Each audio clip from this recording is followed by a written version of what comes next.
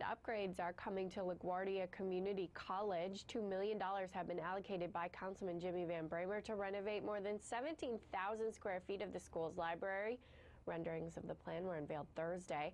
College officials say the 20-year-old space needs to be updated to keep up with the demands of students.